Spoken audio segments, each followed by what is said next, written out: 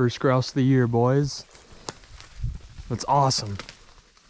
There you go. Gonna have to pocket that. So I had just walked, there's a trail over here, and I had just got done walking it.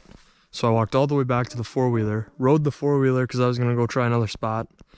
This grouse flew maybe 15 feet in front of my face while I was on the wheeler. Quick pull over, quick get after it on the opposite side of the trail, flush it back this way.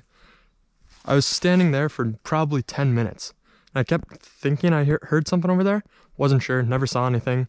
He just like hopped down like a branch. And that's how I saw him. That's how I found him. That's awesome. It was a very slow day. Not a lot of action. The action I did have, I couldn't get a shot at. So this is a nice change here. See a feather, I see a bird. Nice. Good size, not bad. Good bird. Opening day, I almost thought I was gonna get skunked because it had been all morning. But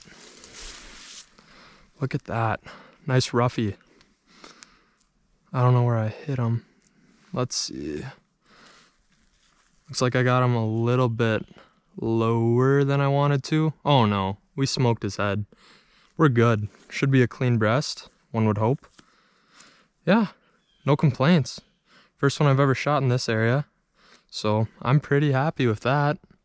We're gonna hope to find a few more. Stay tuned. I'll get after it.